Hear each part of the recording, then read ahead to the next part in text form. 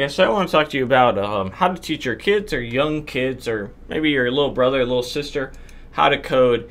And what I've learned tutoring people that young, right? So I tutored a 8-year-old for about 6 months, and I made some mistakes in the beginning.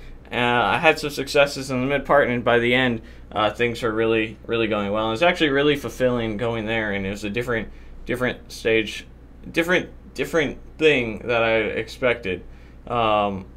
First thing before we get started, I want to mention, because it's a limited time only, we have about, probably by the time this video goes out, it's going to be 8 days. And what's on here is, it's a humble bundle, and use my link below so you can support me at the same time through the affiliate link. It'd be appreciated. But you can see for $1 you can get 5 books that are going to help you teach your children to code. And we're going to talk specifically about Scratch Junior. But what I can say is that more than anything else, especially when you're talking about young children, I'm not talking about like 15, 16-year-old, and yes, you still are children, right? That always killed me when my parents would call me children when I was 15 and 16. But hey, I get to do it now. The thing is to keep your kids or your these young kids interested, right? And so one way of doing that is doing things with like Minecraft, right? Legos, and going down the path. And you'll see right here they have a manga guide. There's other stuff as well. More Legos, Arduino, inventing games with Python, Lego animation book, and a bunch of other stuff. So I just wanted to mention that because it's there for a limited time, and at the very least for $1 or more, you can pick up 5 books for yourself or for your kids. And for 15, you can pick up 15 books. So basically $1 a book. And you always have the opportunity to choose how much and where your money goes to as well. If you wanted to give it all to me, I ain't gonna hate on you. If you don't want to give any to me, I ain't gonna hate on you. It's just there for you, support and whatnot. So with all that being said, let's talk about what I learned personally teaching children. And essentially, at the end of the day, teaching through YouTube, right? Because that's kind of what we do. That wasn't necessarily the goal, but that's kind of what we do. More importantly, so I was tutoring this 8-year-old for about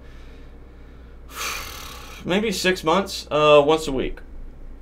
I would go down to her parents' law firm in Los Angeles, and I would tutor for they lived above the law firm, and I would tutor in the study. First thing that I tried to do, I was in college at the time, is I tried to teach her Java. This was by far the dumbest idea I think I ever had, to try and teach an 8-year-old Java. Part of the reason for that is, could an 8-year-old learn Java? Yeah, sure. If the 8-year-old is the coding Einstein of the century, perhaps.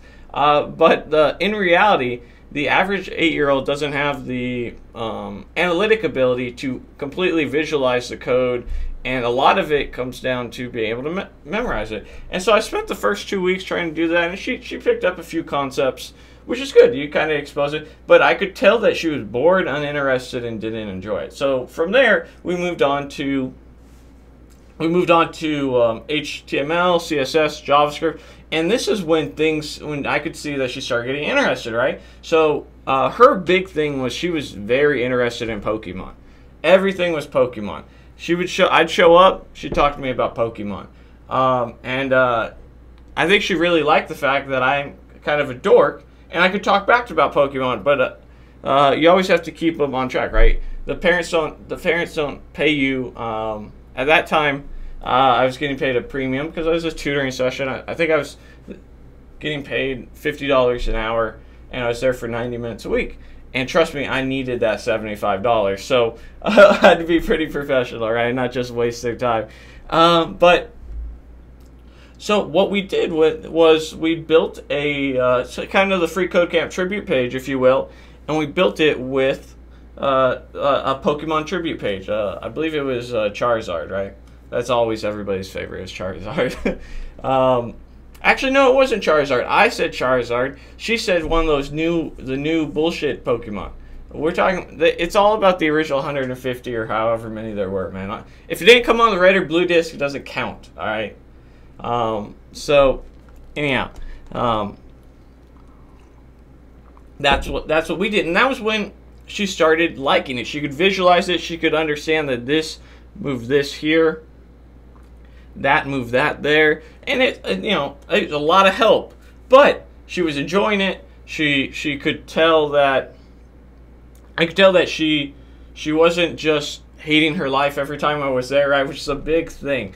Part of the reason I say to you guys is find those meetups, find those groups, find those things that you enjoy, so that you can enjoy coding long term, right? Because it's truly really important for you to be successful at this. Is you have to go and find what makes it fun for you, and that for me is YouTube. It's been very helpful in that fashion. So eventually, after spending about a month on here, we decided to go down the Scratch Junior route. Now, if you're not familiar with Scratch Junior is a free tool that you can use on a tablet or a PC, I believe. Yeah, and a PC, because we were doing it on the PC. Essentially what it is it's a drag and drop coding interface for kids. And it's interactive, right? So you can see here they're like building a game where, you're basically building a small game using this. And it was built by some guys at MIT, and it's the MIT Media Lab. And it's probably the #1 way that they teach young kids how to code. Now, they're not actually learning JavaScript or anything like that, but they are learning concepts. They're learning how for loops work. They're learning a little bit of terminology. And more than anything else, the stuff that I've preached is they're learning how to think like a developer. They're learning how to take concepts that aren't that complicated in terms of what they do. Oh, so what's a for loop? Just repeats things. What's an if statement? It means if you have $5 and it's $6, you can't go forward. So that would be, they just break it down piece by piece and make it enjoyable in the process, right? So they can share their games and play their games. And so that's what we started to do. And I have to say, and you can see right here, so like these little puzzle pieces are dragging and dropping instructions together that would be bits and pieces of code. And I have to say that it was pretty well put together for what it is. And at the very least, I can really testify that she loved it. And so I think there's 3 books on Scratch Junior here. So definitely check that out if that's something that you're interested in, because it really is a great resource. And that's really what you should hope for when teaching your younger brother or sister or your son or daughter or anybody else